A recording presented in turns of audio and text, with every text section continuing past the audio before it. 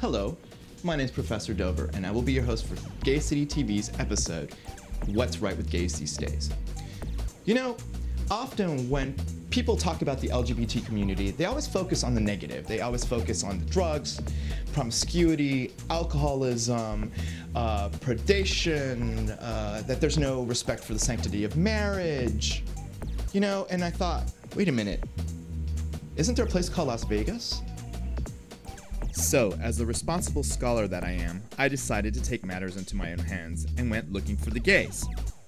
I left no stone unturned, and I put the participants through a rigorous screening process. You know, when we ask our participants, what's right with you, it's very interesting to see the kind of demeanor around the question. Oftentimes they were confused about the question. Huh?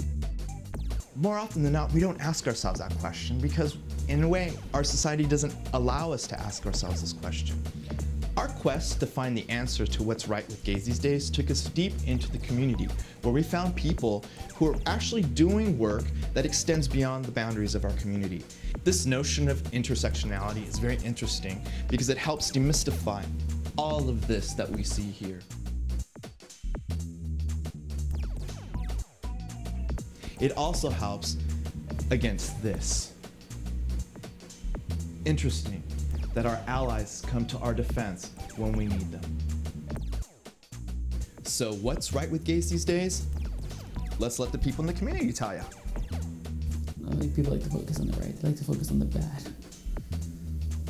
You do? Is that what you just said? Myself, I'm sure other people in general, just like, we were actually talking about this the other day, because we were talking about, how everybody, we're at the beach, and we're talking about how everybody feels like, oh, there's this wrong with me, or like, my friend's like, I'm fat, or my other friend's like, I have this piece of skin on my leg. It's just like,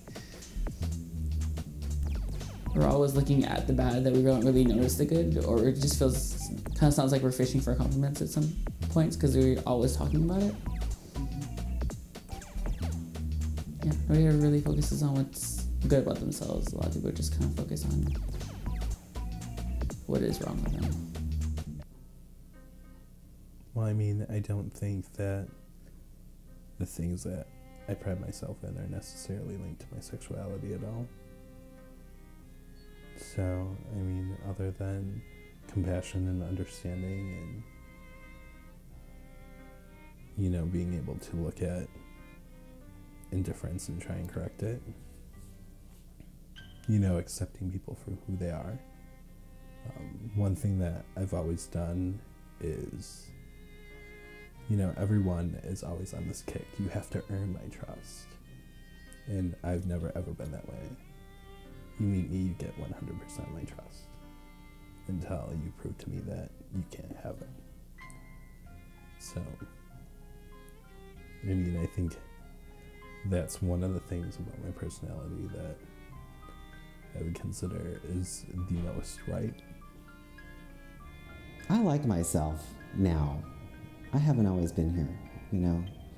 And it's not like, oh, I look in the mirror and it's like, oh, you're so fucking hot. It's not like that, but I like who I am. I like my approach to things. I've worked really hard to be honest. I've worked really hard at not being driven by fear, you know. Truthfully, just being me. I've gotten to the point I love being trans. I mean, there's been times in my life when it hasn't been the greatest thing in the world. You know, when you get overlooked for, you know, positions or, you know, or even jobs, period. That's probably the hardest part. But as far as relationship, I don't know, I just like being me. I like my life. I mean, if I can do it, anybody can do it. I mean, it obviously doesn't take balls to do it. Being transgendered in society still, it's kind of like being, I don't know, in the public eye. You know, you can't go anywhere without somebody either coming up to you and wanting to talk to you. I told this to a friend of mine who I met recently, and they were like, oh no, I don't think that really happens. and we went to Applebee's.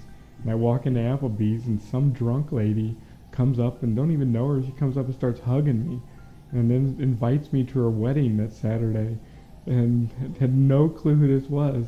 And she's hugging me, kissing me, and I always wear these little scrunchies on my wrist, and she pulled it off my wrist and put it in her hair, and ended up, she said, you can't get it back till you come to my wedding.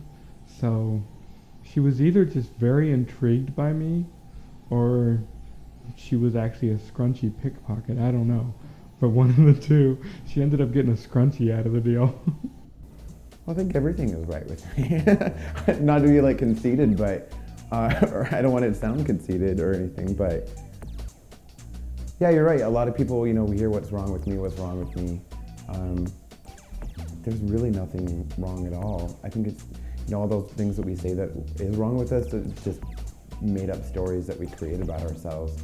You know, if we really look in the mirror and look at ourselves and do a little soul searching, you'll find that everything is right with us, and there's absolutely nothing wrong with the way we are, whether we're, you know, gay, straight, bisexual, transgendered, whatever we are. There's absolutely nothing wrong with us. What's right with me today is I smile a lot. I love to have fun. I love talking to strangers, you know, and, you know, making their day if I can give them a hug. I don't know. I don't think I can think of anything that isn't right with me. You know, even if I'm having a bad day, it's probably the right situation for me. Thank you guys. That was awesome.